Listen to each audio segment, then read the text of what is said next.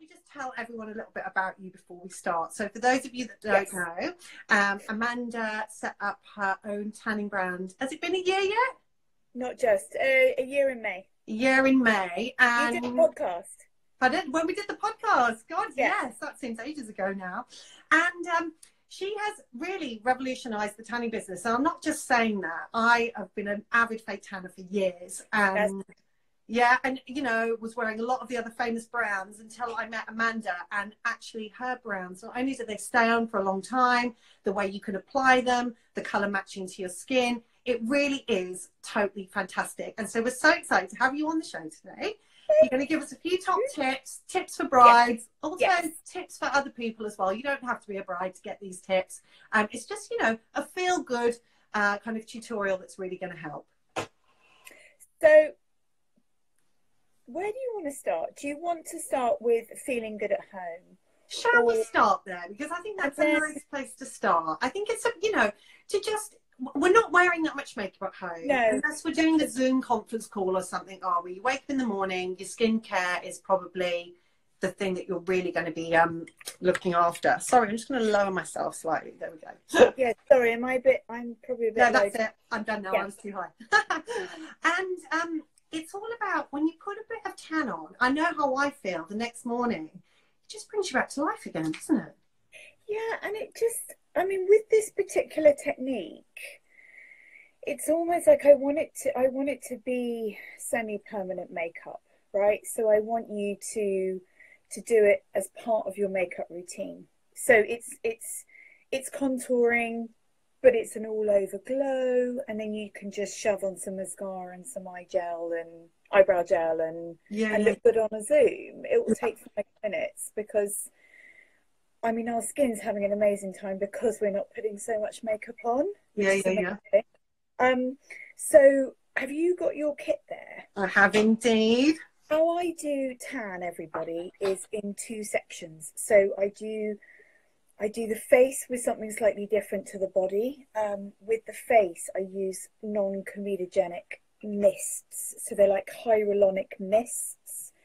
And they've got CQ10 in them, they've got collagen in them, and you can build them pretty much like a foundation in a way. So, like when I put mine on, you can even put it on the day that you're kind of going out as well. You can do it the night before, can't you? But you know, it's something that can work with your makeup.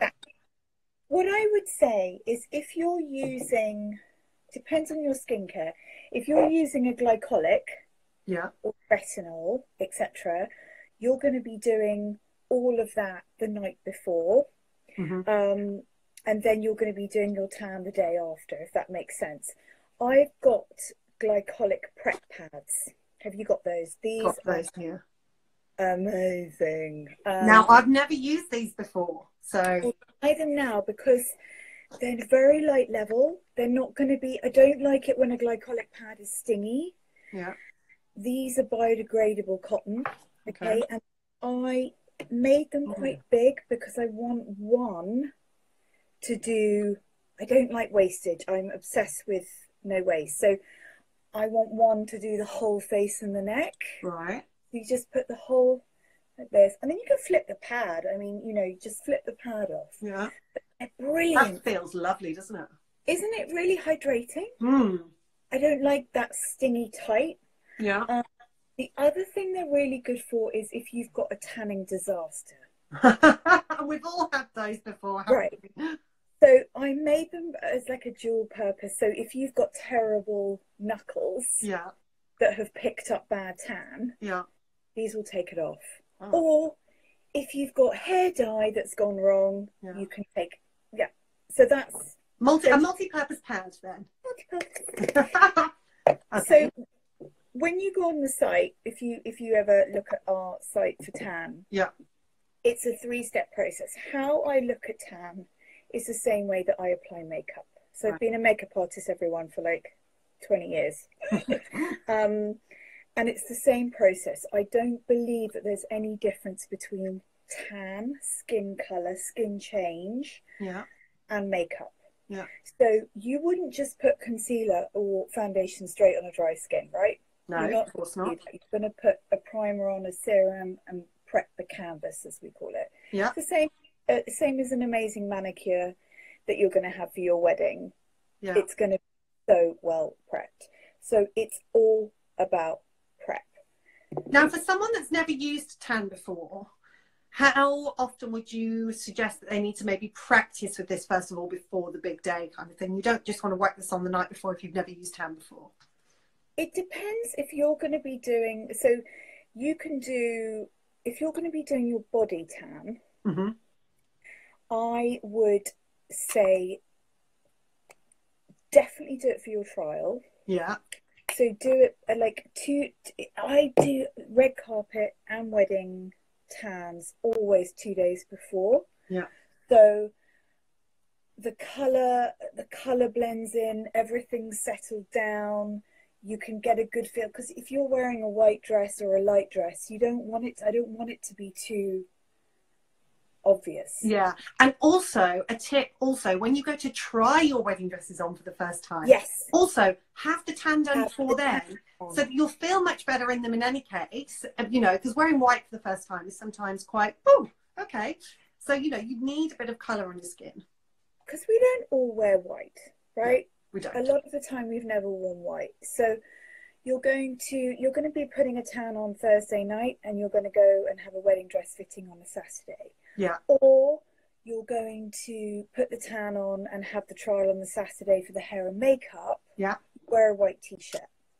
Good tip. You've got to be wearing the colour, because if you are going to put some colour on the skin, it's going to change everything. It's going to change the hair. It's going to change the makeup. It's going to change what they're going to do. Yeah. That's really important. Don't go crazy, because also you've got someone else next to you in a photo, and you've got to think about their colour as well.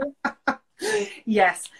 I see so many photos when the bride's looking all beautiful and coloured, and then you've got the groom, and bless him, he just looks normal, but it's because you're glowing so much that makes him look to the detriment, really. And that's the other thing, is skin wellness. So yes, you've got tan on, but what I'm obsessed with is skin health, and the way the inner glow. Mm-hmm.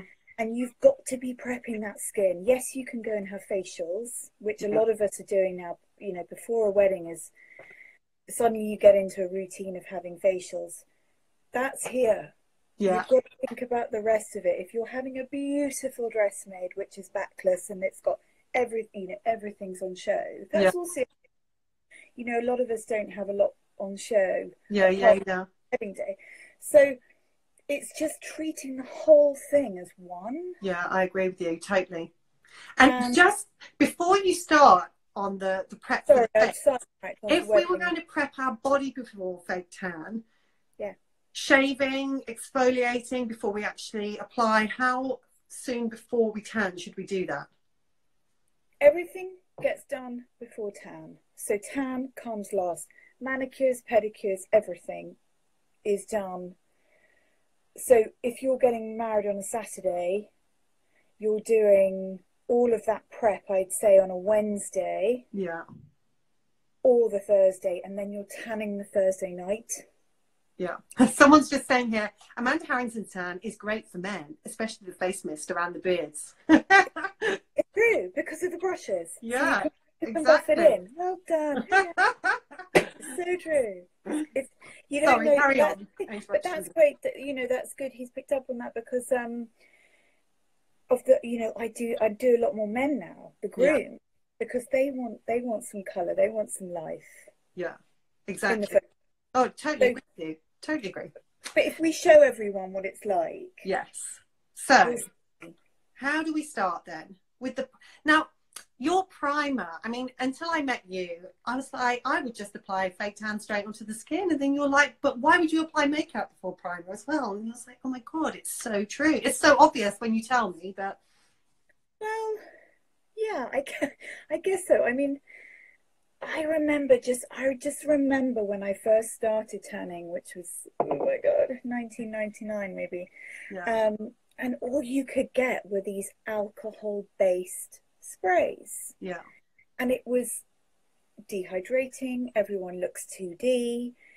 the colors are unbelievable and very scary. So that's when I started playing around with my own stuff in the kitchen. I was mixing tints, I was putting creams on, and so that's where we are here. And this has taken 15 years to make, so we're okay now. So everyone listen up.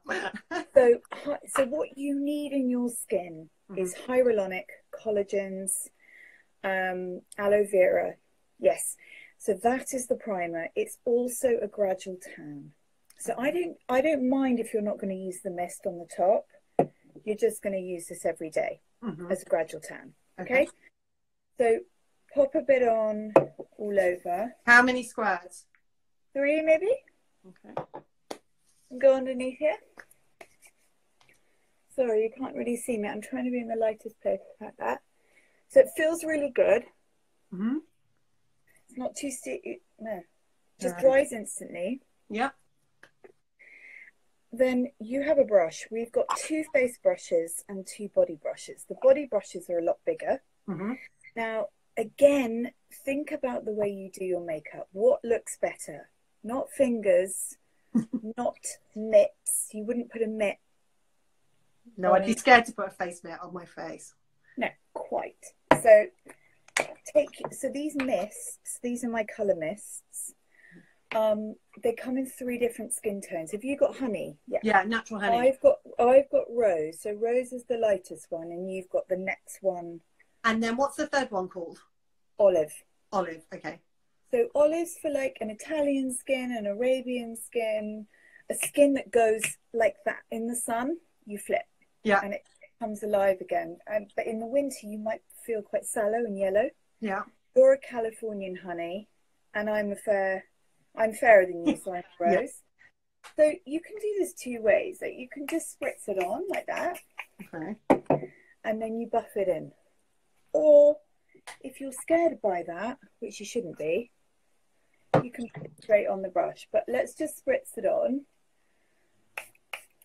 You can put it on the neck. It smells so nice as well, which is so refreshing. It smells really fresh. You won't smell of tan. We've got rid of that. That's the dark ages. So you have an instant hit of colour. It's got illuminator in it, so you can wear this now, and then it will deepen slightly, but you'll have a long-lasting effect of it. So it's like putting semi-permanent makeup on. But it's not like with suntans where you can't really see what you're putting on and you don't know what's going to happen until the next day. This is kind of, it's going to go a little bit darker, but not especially. And you can build it like this. Can you see me? Sorry, I'm sitting in the wrong place. Yeah, I but can see. Already you can see colour, So then that's kind of one layer of, mist. And then this is the good stuff. So get the brush again. Yeah. Spritz 1 spray. Right? And then you're going to cheekbone it. So you're going to tap in here. Yeah, and then blend up. And then you're going to go into the temple up here, like you would a bronzer. Yeah. And it gives you a lift in the face. So it gives you a contour. Look at that. Oh my God, you can so see the difference. Yeah. Look at that. And you know what it's doing? It's slimming the face down and it's lifting the whole thing, and the eyes 100%. I mean, you can totally see that. It's so easy. Then do the other side. 1 spritz, other side, like this. I think, though, people are scared with fake tan, aren't they? To kind of, of course, do the contour. They're like, oh my goodness, what if I make a mistake? What am I going to do? But with the brush, you can't really make a mistake, can you? You can't make a mistake because, you can't make a mistake with these formulas. I get it. Some tans are so dark that they stain. Yeah. And you can't move them around because they're alcohol based. These have alcohol in, hyaluronic, so they glide on. And then I'm obsessed with like a sharp chin. Oh, so how do you do that? Here. Yeah. There. So where am I going now? Underneath? Underneath on the jawline, look there. Okay. And then down. Oh. This is amazing. No one ever tells me how to do my makeup. I'm always like watching people. I'm just like, this is such a treat. And then you can blend it into the neck.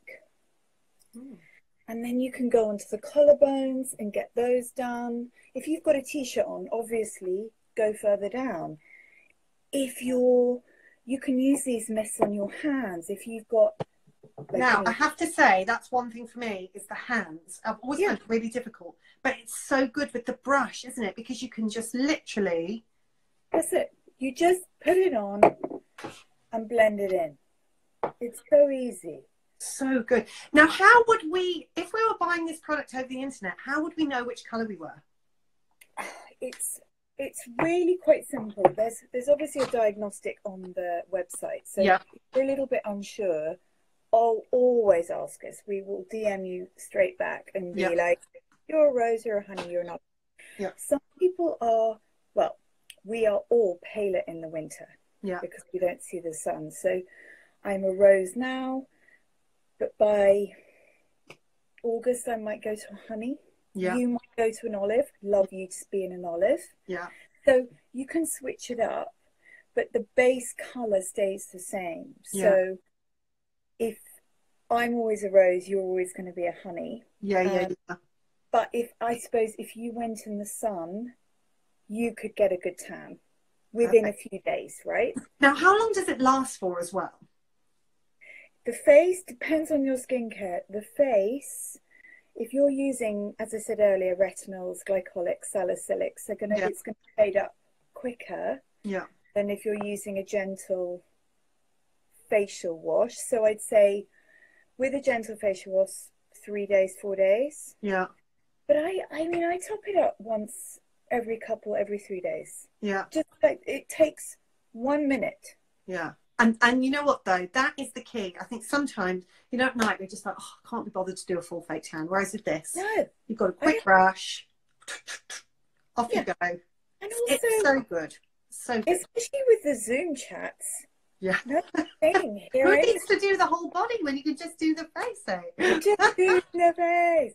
And you can build it. Like, you know, whatever you want to do, just play with it. And you can put makeup straight over this. Which is the absolute. Now tell me, just veering off the subject slightly, you were in LA for the Oscars, weren't you? Yes. So you were taking the tanning brand out there and fake tanning people before the Oscars. I mean, that must have been amazing. Red carpet tanning is a whole other ball game. It's kind of the same as wedding tanning as well. So bridal times 10, maybe. Because you're prepping. I'm doing one body for 3 days. So I'm doing prep day 1, and then I'm going back in and doing finishing day 2, gradual tans, and then I'm contouring day 3, and then building them into a dress. So I work with the stylist. I know about their form. I know if they've got slightly rounded shoulders and I need to put them back, and I'll shade them in. So it's like a work of art, really. It is a work, but it's a body painting. It's a work of art. Gosh, and so how long does it take you to contour a body when you're doing a celebrity red carpet? Probably 2 hours. No, really? Because I'm in the detail, and it's like doing makeup for me. And you're doing finishes, and you're elongating arms, and it's so beautiful. And do it for men too, the actors. Well, why not? We can't leave them out, can we? No, they love it. They're more obsessed. What advice would you give to brides who haven't ever used fake tan before? Because I think a lot of brides sometimes, they want to look the best possible version of themselves. But sometimes that means that they try to look like they actually don't look in real life, which, you know, at ceremony, we are big advocates of. You don't need to totally change yourself. You just need to make yourself a more polished version of who you already are. So what would you say for first timers with fake tan? Well, I just want to say sorry to brides that have had to delay their weddings. I know, it's so sad. It is so sad. Yeah, and I keep thinking about that. And also I keep thinking about, you know, the prep stages that they're obviously going to miss, and they're going to delay the weddings. And so tanning, quick fixes, Yeah. I know that they may be easy for you to think about because you don't have the time to prep. But just as you say, you've got to look like yourself and go easy. Definitely. And I think, you know, a lot of brides have said that maybe if they were having summer weddings, but now they're having winter weddings. Yeah. So like, how would the tan maybe change for a winter wedding kind of thing? Oh, completely change. So in the summer, so obviously if they were having a summer wedding and they're going to delay it till September, let's say. Yeah. They may have been going away in the summer thinking, I'm going to get a base tan. Yeah. And then my skin's going to, you know, and then I don't need to fake tan. So there may be a lot in that camp. If you haven't tanned before, start scrubbing the skin. So I've got an amazing glycolic body scrub and a hyaluronic moisturizer, and those two things just make your skin like Parisian skin, like porcelain, beautiful. Yeah. Then start playing with gradual tans. Yeah. You know, start the cream base. That's all you need to do. See how you feel. Yeah. Then you can move up to a mousse. You know, I've got very light souffle mousse, and it's so. I wish I had it. It's so beautiful. And I've actually got it right here. 1 second. Yeah, and you've got arm out, so maybe you'll see. Maybe you'll show. Yeah. So basically, the mousse. I love a mousse as well. Yeah. Okay, what I don't love about mousse is when people apply the mitt. No, I don't get on with mitts. Because mitts absorb product. Mitts also are really unhygienic. I mean, they go green, they harbour germs. So if you use those gloves... Yeah, I'm putting them on now. So when you guys buy a mousse, you're going to bin your mitt and you're going to start with these puppies, which are nitro gloves. They're like tattoo gloves, and I give them to you in the box. Yes. Forgot to say that actually. In the box comes the tan and the gloves. So you get both items, which is fab. Because you know what? So many times I've been caught out with fake tan, come home and then I haven't got any gloves because I've just, you know, used them all. So that's really great that it's already all there. And also we're all wearing these quite, I mean, I think my mother's stolen all of my gloves. They can double up as your shopping gloves, can't they? That's what she's using them for. Anyway. Is she? So I haven't got it, but it's the mousse. So am I going in the hand? Yeah, put it in the hand and then just show everyone on a forearm how easy. It's like a souffle, but it doesn't stain. You've got amazing arms too. So, but just one glaze will just take the skin down one notch. Yeah, it has just taken the edge off. It takes the edge off, and that's what I'm interested in. I'm just interested in so you can see that. Just evening out the skin and let the skin do the talking, if that makes sense. Yeah, totally. I think what I like about your products as well is they are easy to apply because they do have colour in them as well. I mean, there's nothing worse than getting a fake tan, but it's got no colour in it. You don't know where it's going. And then you're like, oh, have I rubbed it in enough? And then that's when you get stripes. What about a little few tricks for, you know, when we do have the fake tan disasters? And if we haven't got the glycolic face pants that we were talking about earlier, what could we use at home that we might have in our cupboards to get rid of those streaky stripes? Okay, so what did I use in the past? I used to use a concoction of things. So this again, I don't think you'll have in your cupboard, but what is amazing is hair dye remover. Really? Yeah. And there's one called Clinkol or something, and it's a liquid, and it removes tan instantly. So you just put it on cotton wool, and it will take it off. Oh. If it's really bad, sit in a warm, oily bath for about 20 minutes. Oh, that's a good tip. The heat and oil will lift the skin, will lift the DHA off the mantle, right? Yeah. Then you come out and then you get a damp hot cloth or a flannel, which is quite rough. Yeah. And you flip it out. And it off, and you have to just keep scrubbing it out and it will come off. That's a great tip. That is one to take.